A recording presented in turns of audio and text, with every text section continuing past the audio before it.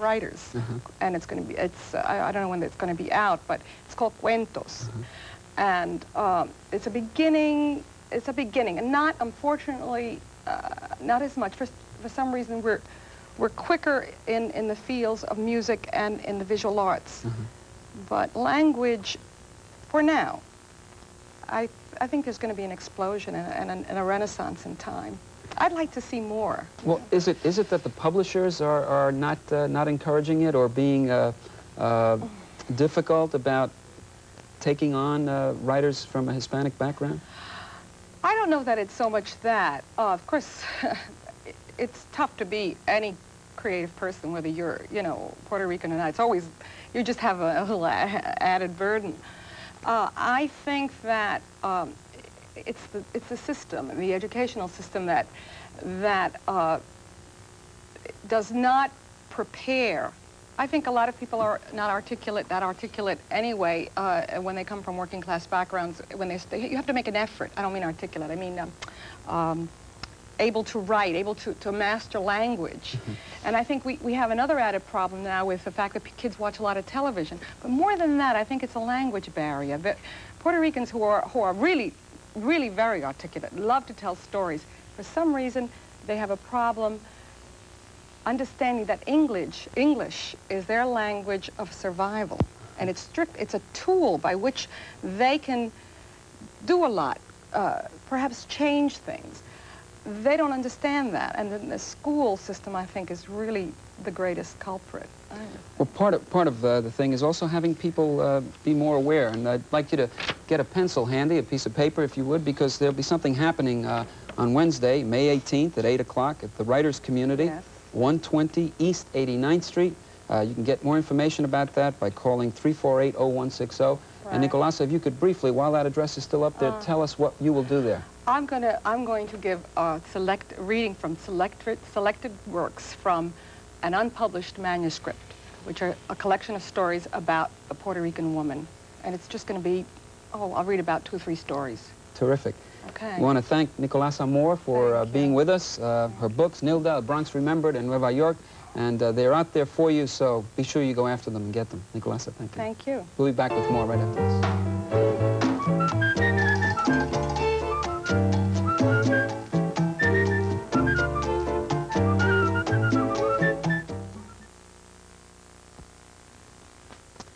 The Museum of Modern Art, that is the Metropolitan Museum of Art, a giant institution, an important institution in this town, an institution, however, that hasn't often reached out or really been able to get the Hispanic community involved. There is an important exhibit there now, and that's the Vatican Art Collection.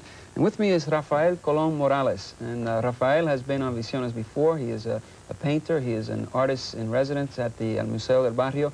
And Rafael, tell me a little bit about what it is that the museum is doing to bring this beautiful and impressive collection to the Hispanic community. Well, the Metropolitan Museum has developed an outreach program for the Hispanic communities. In terms of the Vatican collection, they are giving lectures in different areas, institutions of our community in Spanish, and some of them can be bilingual depending on the audience. And also within the museum itself, they will be giving a special lecture in Spanish by Dr. Arturo Davila, that will be on the 17th of May, dealing with the Vatican collection. He's an expert in early Christianity, so he will be able to give a depth to the artworks, which maybe the spectator might not see. And Dr. Davila is from where? He's from Puerto Rico. He's the director of the Museo de la Universidad in Rio Piedras. He's an expert in José Campeche, who's an early Puerto Rican painter of the 18th century, a great master in oil painting. And he has written books on early Christianity and the symbolism in many, and in the iconography of many of these artworks. So he'll be giving a lecture in Spanish on the 17th? At the Grace Rainey Auditorium at the Metropolitan Museum. Okay, now what about you and what you'll be doing in connection with this exhibit and trying to bring it to the Hispanic community? Well, I have been giving lectures, and we'll be giving several more in Spanish on the Vatican collection. And you say you could also do them in English? English or Spanish. Will you be giving some tours? Yes, this month I will be giving several tours. That will be at the museum itself. I met the audience at the information desk, and we go to see different galleries. And I try to develop like a theme for that day. Well, we'll give you, the viewer, some information on how they can connect with that, those lectures and those tours, so have a pencil handy at the end of this segment. But, Rafael, at this point, I thought maybe we could take a look at some of those slides and pictures we have from that collection, and comment, if you would, please. Yes, this is the photograph view of the St. Peter's. As you enter the Vatican collection, this is what you will first see. This is the most important architectonic building within the Vatican City. It's the Basilica of St. Peter, and immediately you can see the importance of this collection. You can see that in front of St. Peter's there is the Egyptian obelisk that you have in African art represented. You have the entrance to the temple itself, which is in Greek architectonic tradition, and the cupola, which derives, of course, from Roman Empire traditions, and, of course, from early Renaissance. So you have many cultures within the same context. Okay, and what we're seeing now? This is Pope Urban VIII. He's extremely important in terms of his commitment to art. He commissioned Bernini, Lorenzo Bernini, to finish the architecture of the St. Peter's. He's famous for the colonnade. And also Bernini did many of the important sculptures which are now flanking the throne of St. Peter's. What is that? Oh, that's an early 8th century coffer or casket, which actually held a relic of the True Cross. Actually, from Jerusalem, they got the pieces of wood which were said to be part of the True Cross, and they were placed in this coffer for safekeeping.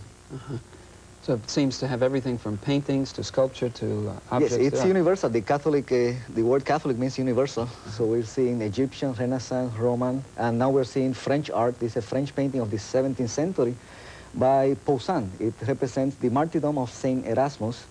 At the moment when he's suffering, his intestines are being taken out, if you can see from this slide. But he survives this, and he keeps on proselytizing for Christianity. What is that? Oh, this is extremely interesting. This is an early 2nd century gravestone marking. It's actually of a Jewish child. It says the inscription, even though it's written in Greek, that Judas died at 7 months of age. We can see it's Jewish because of the candelabrum with the 7 branches, the dove, and the palmet. These are symbols of a Jewish religion, which with Christianity at this time was clandestine in Rome. We must remember the Nero, the Emperor Nero, and the Roman Circus and the Colosseum, where many of these early religious outcasts were martyred. This is the mainstay of the collection. This is the Apollo Belvedere. Without it, I don't think the collection could have traveled to the United States. This is really the classic point of the collection. It was actually the first, one of the first items to be collected by Julius II in the early 16th century. The Apollo Belvedere is a Roman copy of a Greek original. It represents the Greek classic ideals in terms of the face, the features, the body.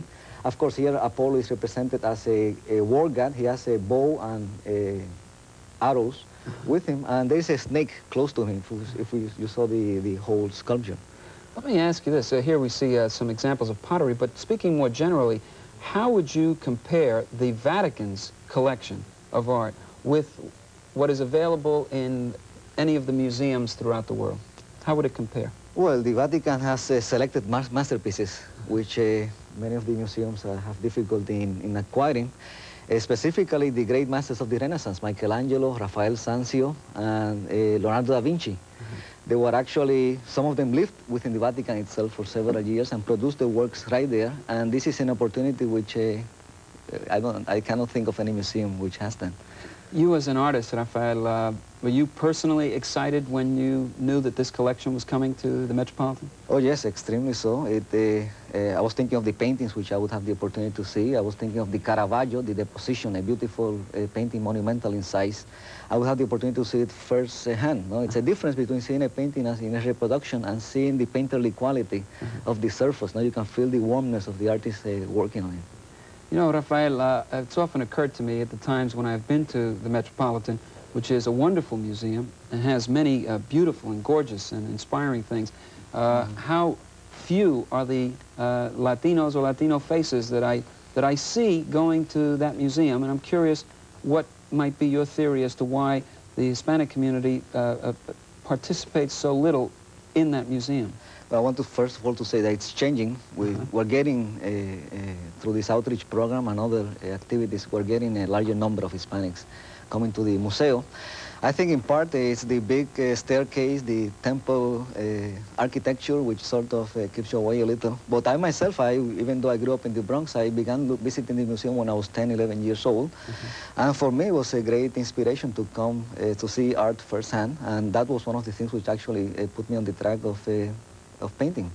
Well, also, it seems to me that there hasn't been very much of a Hispanic or Latin American or Caribbean presence there in terms of the works and so on at the museum. Is that, so that's an accurate representation? Yes, although the Metropolitan has several artworks from Latin America in its collection, it does not exhibit them as often. And of course, it's just several. It does not have the output, the major output of a Latin American artist represented there. I'm thinking of Diego Rivera, Siqueiros, and artists from Puerto Rico itself, like Jose Campeche, even though a show is in the running, Jose Campeche. And there was a show in 1974 of the art heritage of Puerto Rican art, which produced a beautiful catalog, and it's important, I think, in developing this interest, no, on the part of the Hispanic and Puerto Rican community in the museum, to develop more exhibits and make available to the public that which is part of their history. No?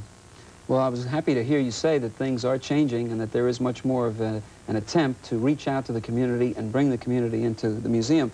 To get back to the question of the lectures that Dr. Davila and yourself and the tours of the Vatican exhibit that they'll be giving, you can get information on that, and if you have your pencils handy, the Vatican lectures in Spanish as well as the tour information of the exhibit with Rafael. For more information, you can call 879-5500, extension 3930. Of course, that is in area code 212. That number again, 879-5500, extension 3930.